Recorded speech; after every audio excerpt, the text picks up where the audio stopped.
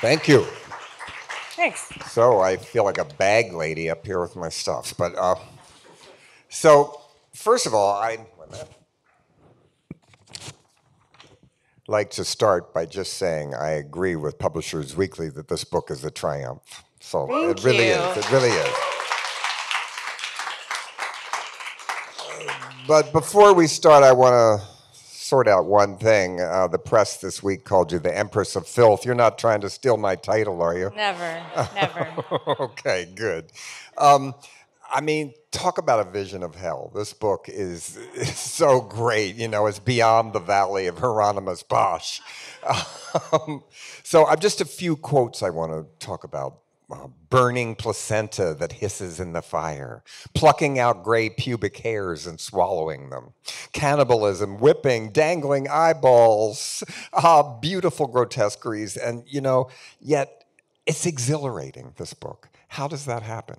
Well, all of those things are exhilarating, I think. Yeah. I mean, they're unexpected, they're dangerous, they're weird.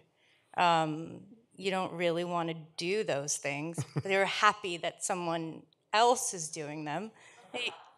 I don't know. So, I mean, this book to me seemed completely believable. I mean, the amount of research you must have done, I can't imagine writing a book that takes place in this time. How did you do that? I did. I did a fair amount of research, but not so much that it felt like I was tasking myself with writing something that was really historically accurate. I wanted to imply a sort of late Middle Ages rather than recreate it. But I'm glad that it seemed believable to me completely. And I know you're probably sick of this question, but does ugliness inspire you? Ugly. I don't even know what is ugliness. Yeah, I agree. This book was beautiful to me. Thanks. I couldn't wait to get back to it and think, oh my God, but I love a feel-bad book, but this made me feel good. Did it? Yes, this book made me feel good. That's great. Didn't it make you feel good writing it? Actually, it really did. It was probably the funnest book I've written, and it was really escapist for me in the process. I got to go to this completely different place every day and meet new weird characters and imagine their entire life stories, and it was really fun. It was really fun to be in an omniscient narration instead of being trapped in the interior of a weird protagonist. I got to sort of step back and let my narrative voice be a storyteller and sort of weave the stories of all these people together in a fun way. Is this book ever funny? I don't know. I didn't laugh out loud reading it. I didn't laugh out loud, but I gleed at some of the hideous things you put up. I mean, I didn't laugh, but they were witty to me. Well, thank you, because yeah, I mean, I didn't. It's such a dark time, and we've been in such a dark time. I mean, it's a book. I think that it's supposed to be humorous, and if you take it too seriously, you might not enjoy it. But yeah. But the details are so overwhelming. Like even the sunsets are angry for not having their colors be more pleasing. Yeah. That's such great. The nature is not the enemy in this book. No. Why would it be? Well, because nature is conspiring to kill you from the day you're born. Huh.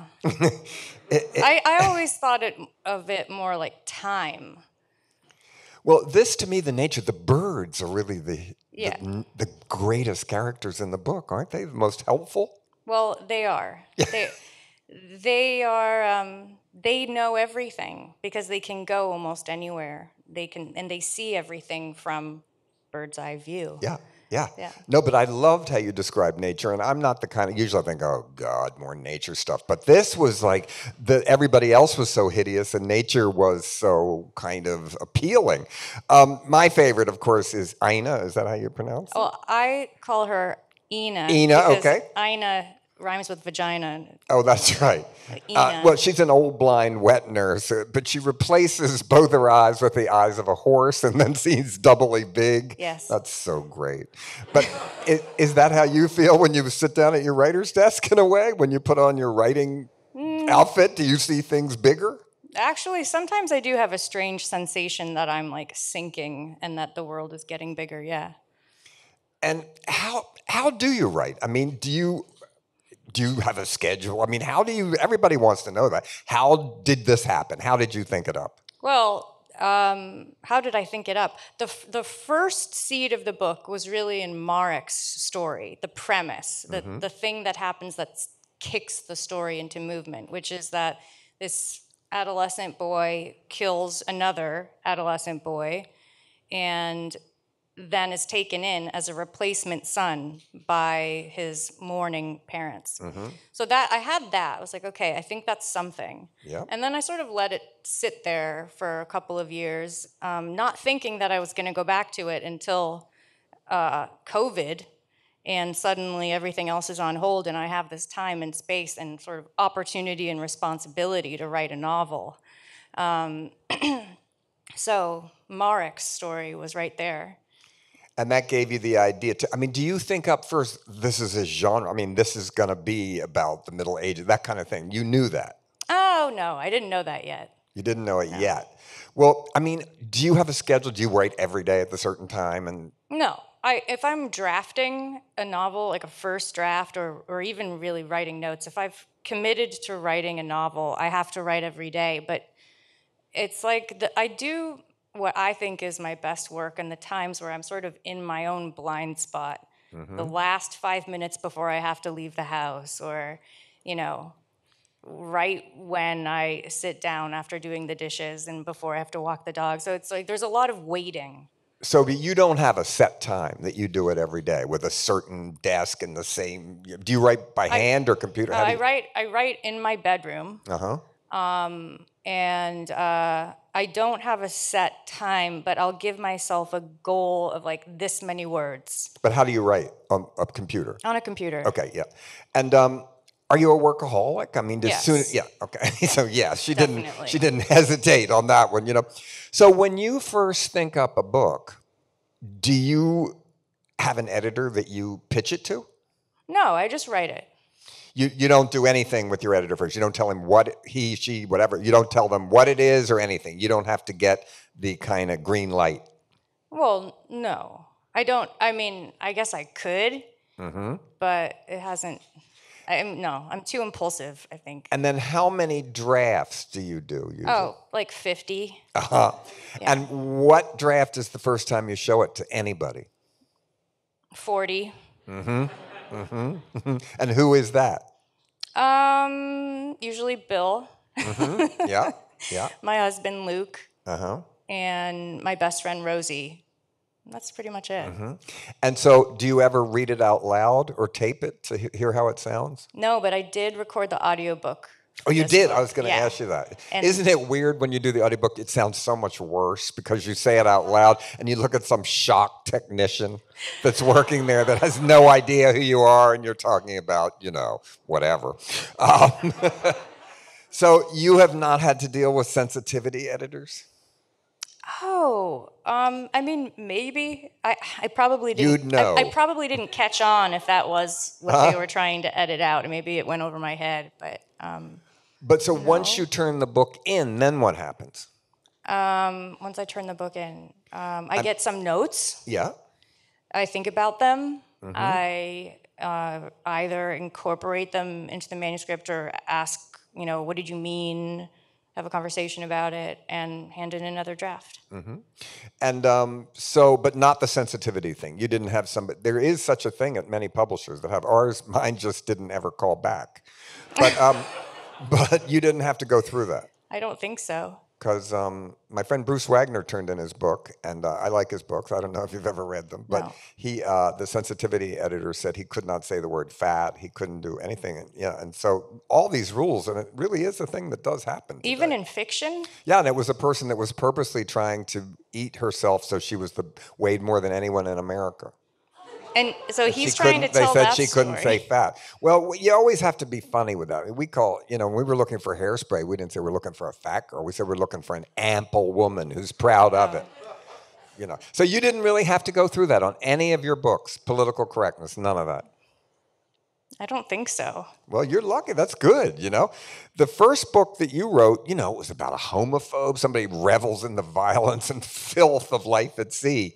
How did that just come to you as your first idea? You think it's about a homophobe? No, but he is, right? Well, he's closeted. I mean, he's Yeah. I mean, yeah, okay, he's homophobic because Yeah, he's yeah. afraid of his own homosexuality. Yeah, Sure. Yeah. So that's fair then. Yeah. But is it hard? I mean, unsympathetic characters, which I love to read too, because you might not want to hang out with them, but they're great fun to spy on. Do you spy on people in real life? I have been known to be somewhat of a snoop. Yeah. Yeah. Don't you always ask questions? I'm mostly an observer. I mean, yeah, I might ask some questions after I get to know someone, but it's more like. But do you spy? I mean, do you eavesdrop? I do. Do you? Where's your favorite place to eavesdrop? Airports. Oh. And I see people walking off a plane. I do an exercise. I make up a 10-second bio of each person. Father hates her. Mother fucked her. Like a whole. Oh my God. Go through the whole thing. Yeah. What would you think if you saw yourself walking off a plane? Oh God. Don Knotts meets Mahogany. Now, like many people, Eileen was the first book of yours I read, and I instantly became a wild fan of it. But she was unsympathetic too in some ways. She wanted to be raped, she had food issues, suicidal, worked in prison. Did you ever teach in prison? No, but coincidentally, and this was like one of the weird sort of phenomena of writing, period, is that as soon as I started writing Eileen, the themes in that book started appearing in my real life. Mm-hmm. So, like, my sister took a job in a prison. Someone very close to me was incarcerated. So I was having this, did I manifest this horrible situation? But I've been to some prison. I visited some, yeah. And do you follow true crime now? Yeah. The Escape from Down in Maryland, did you see that? Yes, That I was a love great that. one. And how about the new one where she killed herself when they caught him? Oh, Pam? Yes. Yeah. Yeah. Wait, was that Pam? That's the one Yeah. in, where was that? In Alabama. Yeah, that was good. Where she helped him escape, and then when they caught him, she shot herself Oh, wait, in the no, car. I'm thinking of That's something a recent else. one. But so you do follow true crime. I mean, clearly not as much as you do, but No. I do try. less. But so Scott Rudin originally did this book. He did. He optioned it, right? He optioned it. Yes, that's All fact. right. Well, what happens when you have a friend that gets, I was in a Woody Allen movie. I didn't give the money back. Well, okay. So this isn't specific to my experience, but if a producer options the rights to a book in hopes of making it into a film or a television series, they're paying to rent the rights, basically. So you don't pay back rent. Like if I say, okay, I want my rights back, he's invested in it. What happens is, if he doesn't make the movie, you already know this. If he doesn't make the movie, a new producer makes it. Yeah. That new producer pays him back if that new producer is using the script that Scott Rudin developed. Why are we talking about this? Well, I'm wondering, because he's in the news and was Me Too and everything. He So was, yes. what do you do when that happens? Well, would you still, if he had bought it, what do you do when that happens in your life creatively with someone you know? I mean, I know people it's happened to, and it's a dilemma. What do you do? But he wasn't Me Too. No, he wasn't. He was was me temper asshole. too. Yeah. Right? Yeah. Yeah. But so you would still work with him? No. I mean, the thing is, everybody knew that Scott was a very difficult person, to put it mildly. But he was somebody who got movies made, and it seemed like everyone would say, oh, but then they would go ahead and work with him. And so when the news first broke, my instinct was like, oh, this is really bad. But everyone in the industry was like, oh, this happens every few years, it'll go away. And this time it didn't. Yeah. Yeah. Have you ever been friends with somebody where it did happen, that has been Me Too'd or suddenly is canceled? Yes. And did you stick with them? What did you do? I mean, if you ever get arrested, I'm the first person that will call you that morning. I will. And so did you stick with them? No comment. Okay, I know what you mean, because then you get it. To me, if someone was convicted and they admit it and say they're sorry and try to make themselves better than the person they would be before it happened, they deserve a second chance. Well, are we talking about legal issues or just Both. someone Well, said? how can I say I try to get people out of jail that have committed murder? So, I can't suddenly say because somebody pinched somebody once or, Right. I don't know. But I think many of the people like Harvey, good. He's glad he's there, I hated Bill Cosby before rape. Oh, I was really disappointed by the Bill Cosby. Yeah. Because I grew up on the Cosby Show. He was like a dad figure to me. Really? I felt Well, so I think the betrayed. jury's out right now, I think, for the second one, Who were your early influences when you were a reader? Were you a reader as a kid? I was a reader. I mean, I read books that were totally beyond me when I first started reading, like Günter Grass.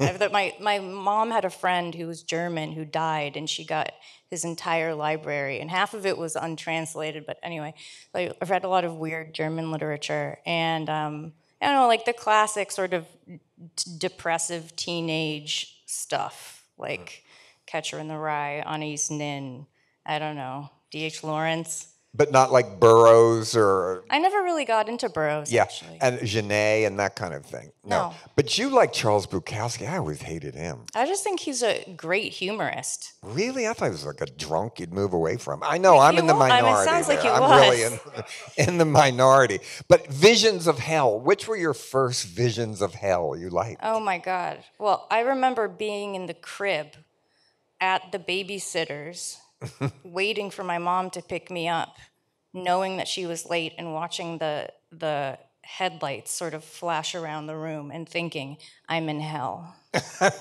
But was that bad? It was horrible. Oh, I thought maybe you were like, as a kid, I love hell. Well, no, right. but it was, it's like one of the first times I can remember being aware of my thinking. And but when did you start to write it down? When's the first story you wrote? I don't know, probably like 6th grade, something like that. But I don't know. I didn't really get it until I was like fully teenager. And then you started to write, beginning to have the style that what you became. Yeah, I mean, it took a very circuitous route, but I really think I found myself as a writer when I kind of threw away what my expectations were and started writing more about my own experiences, and that's sort of how I found a voice. But you were encouraged to do that. See, in school, I was not. No, I was not encouraged to do that. That was something I defected, and I did. Yeah. Well, you worked in a punk bar in China? How did that happen? In 2003, I moved to Wuhan, of all places, with my then boyfriend. And we had no idea that so back then you could get a job teaching in China as a native English speaker off the internet. And it was really easy to get a visa to do that. So that's what we did. We found jobs on Craigslist, and 2 weeks later, we were living in Wuhan. And we taught English at a university, and we didn't know that Wuhan had like this really vibrant underground punk scene. But you spend enough time in a place, and Wuhan was we were in sort of almost in the countryside. Wuhan is so big that you can still be in Wuhan, and actually where the university was the old airports, where these enormous boulevards on one side and then like farms on the other. And it was really cool. And then you took a bus and you were in this incredible metropolis. Anyway. So was the punk rock scene important in your development? It was. I mean, to a certain extent, it was. I mean, I didn't know where I belonged, but I gravitated toward other people who felt like they didn't belong. But how about punk writers? I mean, like Kathy Acker. I mean, did you feel part of that at all? No. Okay. I don't think so either. I mean, I don't think your work is experimental. Do you? I mean, That's a horrible word. I know. I think so too. You know, people say avant-garde. That's even worse. But yeah. So I want to get back to one thing I forgot with Eileen. So it is a movie now? It will be. I mean, yes, it's in post-production. That's great. Tell me who's in it. I don't know anything about it. So who's, Okay. yeah, please. Coming attractions. Okay. It's directed by William Oldroyd, who's a British director and really, really excellent. And Anne Hathaway plays Rebecca, and she's fantastic. And Thomasin McKenzie, who's a very young actress from New Zealand, plays Eileen, and she really makes Eileen like her own. Oh, that's it's great. great. Did you write the screenplay? I co-wrote it with my partner. And were you on the set? No, because they usually don't like the writer. Well, we shot it during Omicron, so I visited the set the day before the shoot. I got to see Eileen's house in the attic, but I wasn't there for the shoot. So are you a movie buff? Like compared to... Well, what'd you like lately? Oh, man. Oh, my God. Okay. Have you ever seen Shakedown? The TV show? No. It's... Okay. I hope I'm getting the name right. It's a documentary by Leela Weintraub, and it's on Criterion, but it was premiered at the Whitney, and then it was on Pornhub. It's a documentary about the last lesbian strip club in Los Angeles. Oh, and God. It's amazing. It's really good. What was the name of the bar? That? I don't remember. God, Cheryl Crane took me once to the last lesbian lipstick bar in LA that was all glamorous, dressed up lesbians. It was amazing. This is like really the opposite. Yeah, this is the opposite. Well, they're the ones in Baltimore where everybody looks like Johnny Cash. Yeah. So are you going to write more movies? I mean, do you want to write screenplays? Yeah, I enjoy it. I feel like it's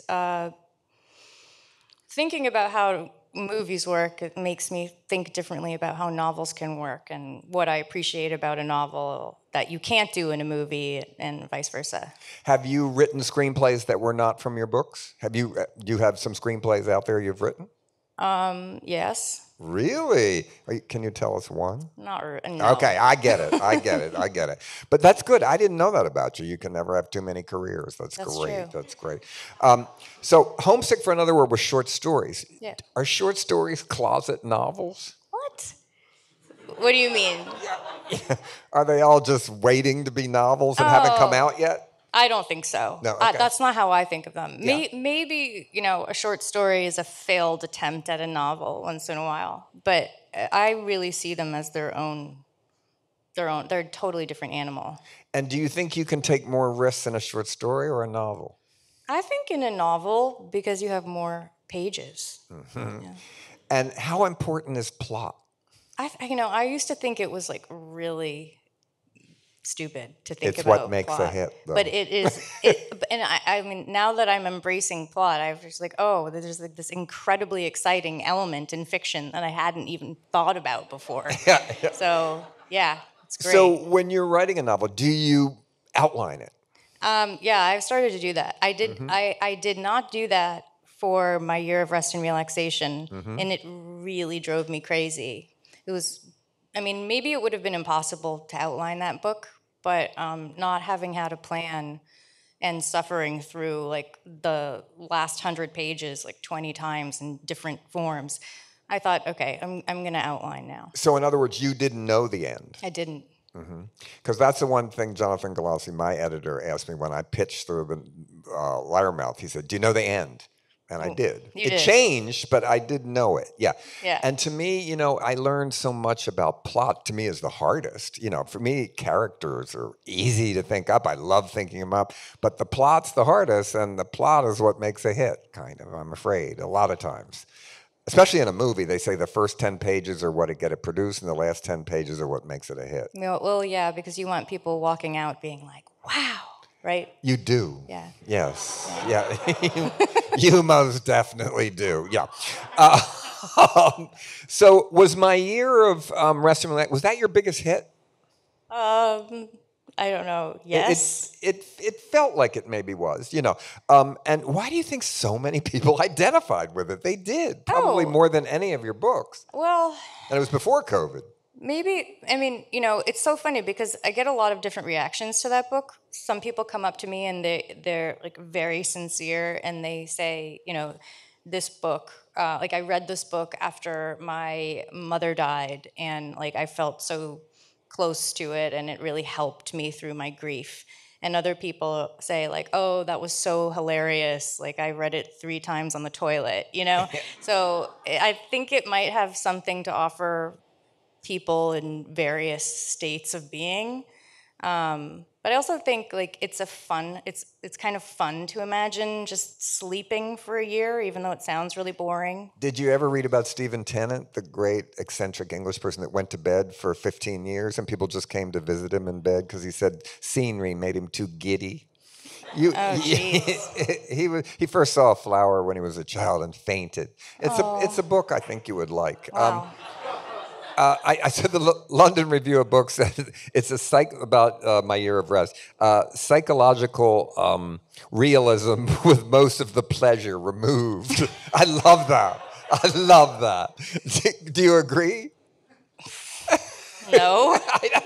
Well, but I think I know what they meant. They just were, humor impaired. But do reviews get to you? I mean, do you read them? You said you don't. Which I said I don't, and then with Lapvona, I did. And then well, I was like, that was a big mistake. well, I'll the thing never is, do how this can you again. not read them? In a way, if you get the New York Times every day, like Valentino used to have a newspaper. He only read good news. They would hand him his newspaper with big things cut out, which is really ridiculous. But that's Well, kind of what you have to do. yeah. But you just you read the bad ones you read once, and the good ones you read twice, and you put them all away. Is my I advice to just him. skim. Yeah. I like that's what I've been doing the last So couple you've of never weeks. learned anything from a review?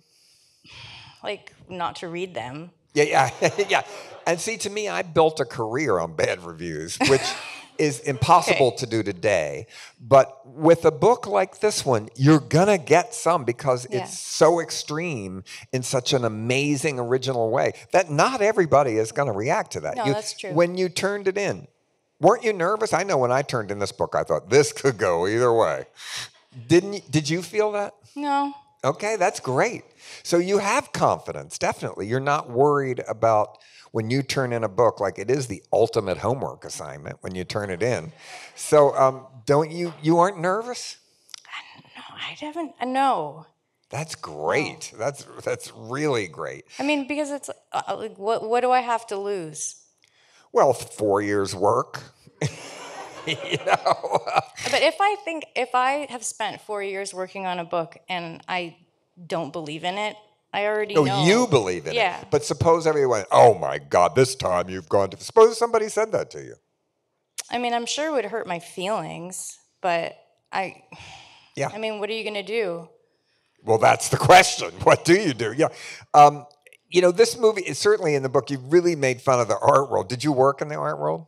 I didn't. You didn't. No. But do you have contempt for the art world? I mean, I think the art world is an interesting metaphor for all of culture because it's it's part of the capitalistic system, and yet it's exploding. It's exploiting what people find like sacred about the human experience, which is just what culture is. See, I love the extremes of it. I hate art for the people. But it's like a biker club or something. You have to wear certain clothes and know the language and look at blank paintings and talk about the beauty. I love all that. But I felt you didn't in the book, definitely. I mean, I don't know. I love art, but I Yeah. don't necessarily love culture. Yeah.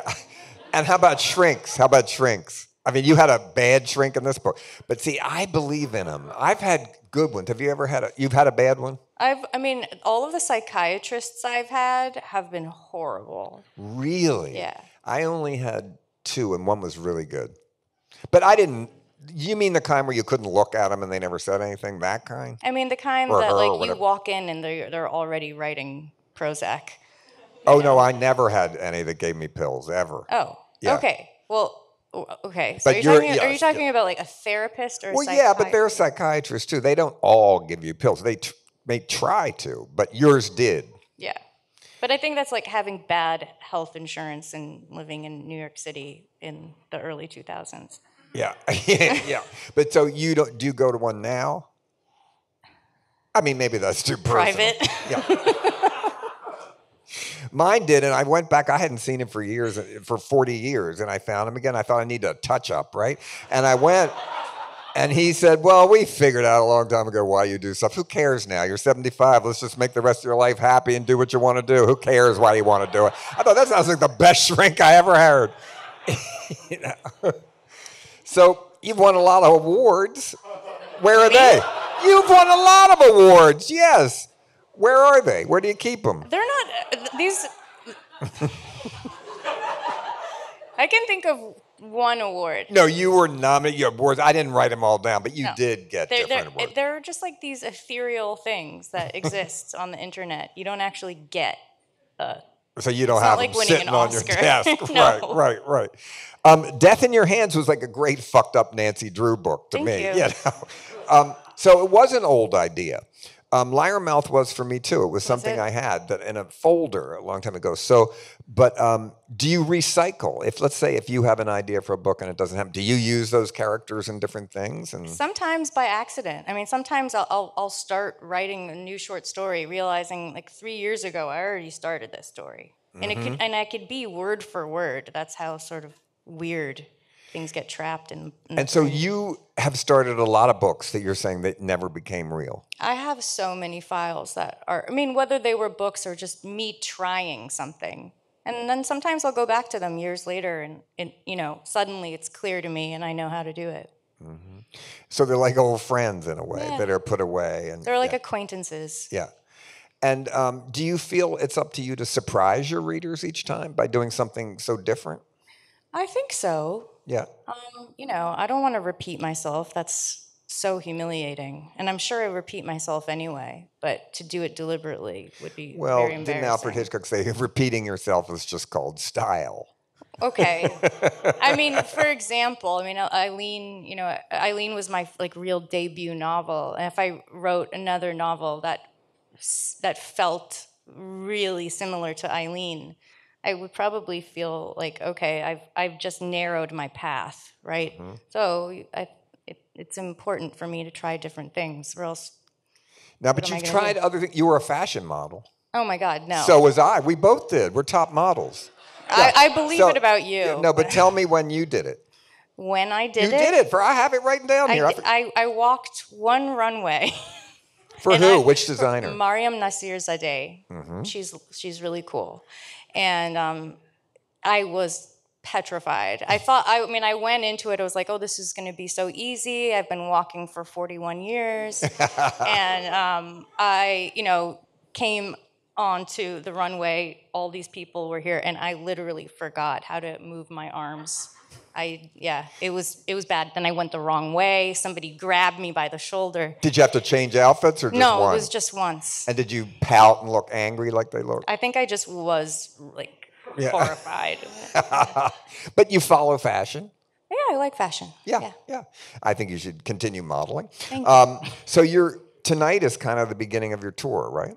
This is the beginning. And so how do you feel about that when you tour? I mean, it's part of it, and yeah, I mean, I'm curious how it's going to go. I haven't been on a book tour since my year of rest and relaxation because Death in Her Hands came out during lockdown. Yeah.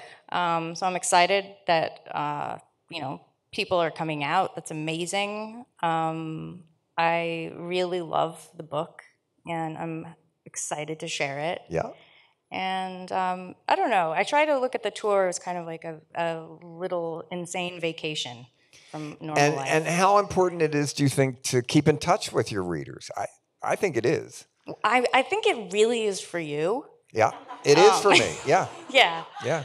I don't know if it's important for me. I don't think so. But, well, I mean, the things that people say to you and the people that, I mean, you have smart fans, I bet. Oh, I know, they're all You brilliant. know, and they want some edge, and they're not gonna, you know. So, but when you meet them, it's like you see them for real, you know, for I the first know. time, It's and actually it's very like moving. it's kind of it is moving, you know. And Elton John said to me, "The day you stop touring, it's over. Someone's ready to steal your place, young lady." Oh, Yeah, so don't blink. Um, do you go right into the next one? yeah. You've already started. Well, I already feel like I'm waiting. Yeah, I've been waiting. But I'm not asking you what it is, but do you, so you know, right? You don't have to ever search for what the next one is. No, I have like a backlog. Uh-huh. Yeah, You do. yeah. And then what estimate do you give, like your next book, how long do you think it'll take? It really depends on what my schedule is like. But there's one book that I've been writing for what, like 4 years now, and it's really hard. You can So write two books at once? no, I mean I have to put that one away, Uh-huh. and it kind of feels like the work I'm doing now is for that book, so like, to teach myself how to write, you know, the next part. And so the next one, so you're ready, but you don't have to pitch it. You don't have to say to, have you had the same editor on each book? Yes. Okay, so you don't have to say to that editor, whose name? Scott. All right, you don't have to say to him, this is what my next one is. I mean, I'm sure I could say that, but I kind of just pull them out. Uh-huh. Yeah. And do you read a lot of novels? I mean, what have you?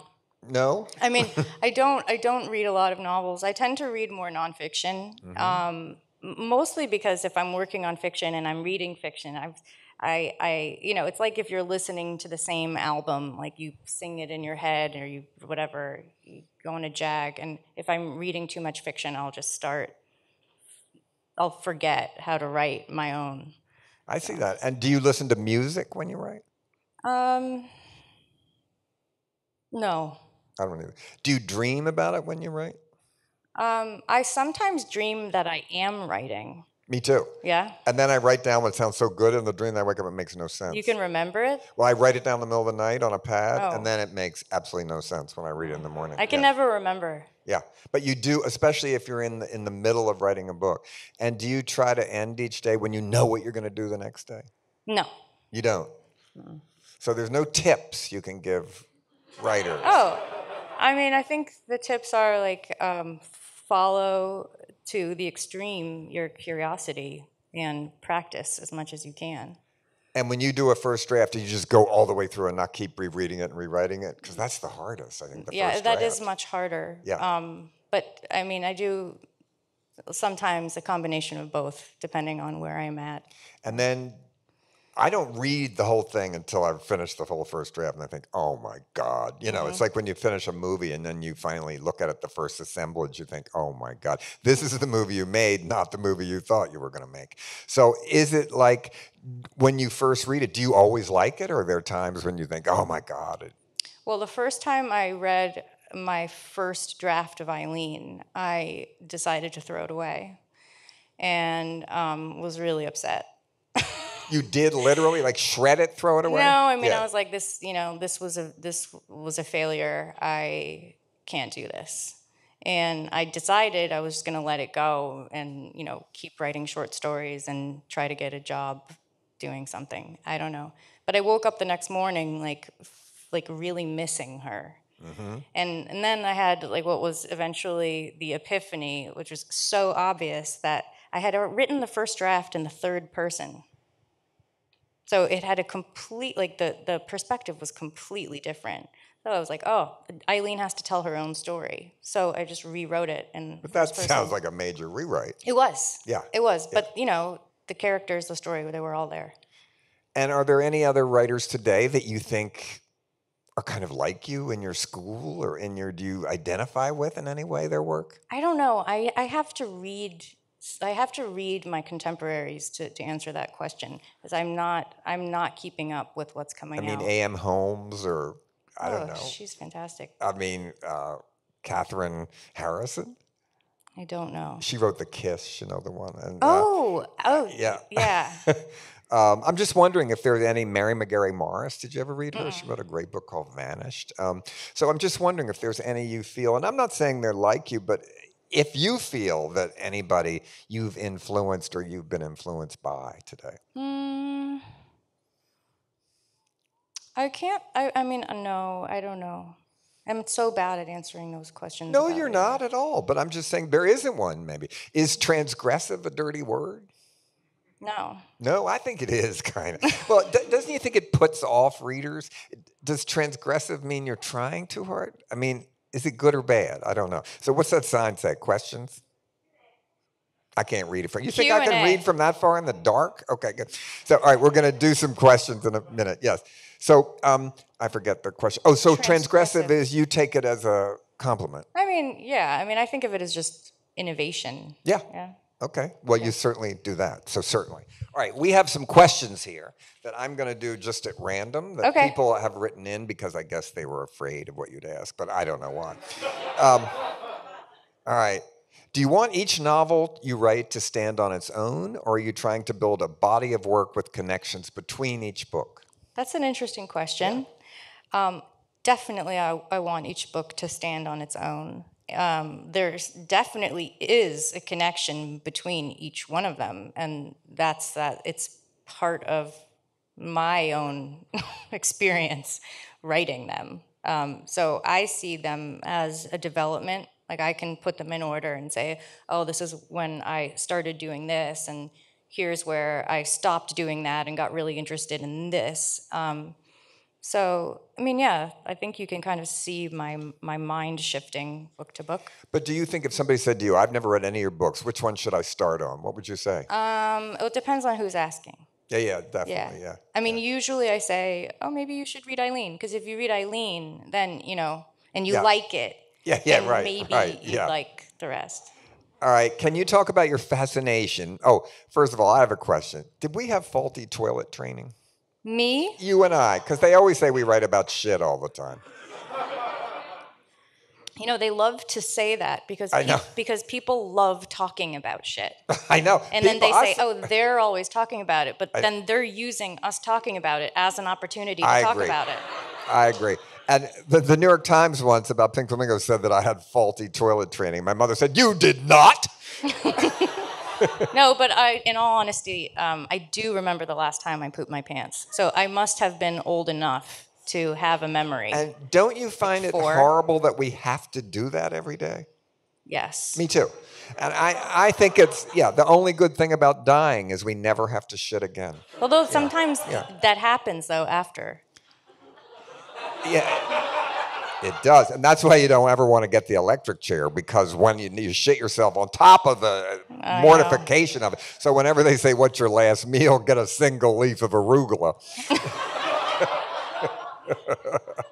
But okay, I just wanted to get that out because they both say that we write about shit and puke a lot. But I think the shit in this book is fantastic. Thank you. I just wanted to say. Can you talk about your fascination, maybe obsession, with depravity, even gross detail of humanity that you mine in your characters? Why does this interest you, and do you identify with these characters yourself?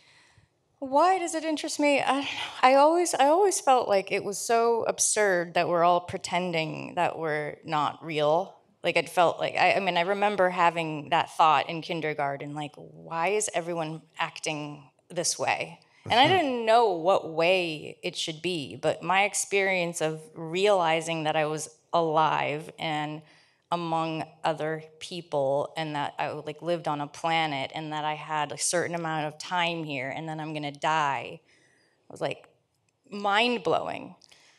And so everybody else seemed to be very comfortable with that, except for the odd crazy person, But you just explained why you write. Well, to figure that out. Yeah, maybe. To make sense of it. Or to make it useful.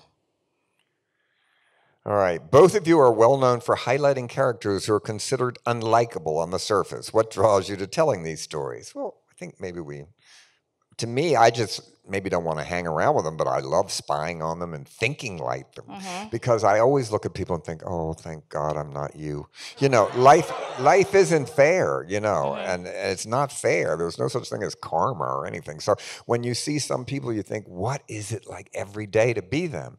And that's what interests me. And I think it interests you too, trying to see people that maybe are nothing like you or anything, or who act in a vile way, but why do they act in a vile way? And I think that if you get close enough to someone, you start to see their depravity. I mean, it's not that like the only characters on earth that are, you know, depraved are the ones in my book.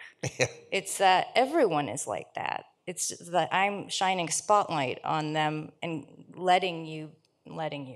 bringing the reader really, really close up and really, really inside. And that's where all the shit is. You know? All right. I think we have time for one more. Am I correct? Okay. So let's have somebody yell it out. I like an audience question. Does anybody? Yes.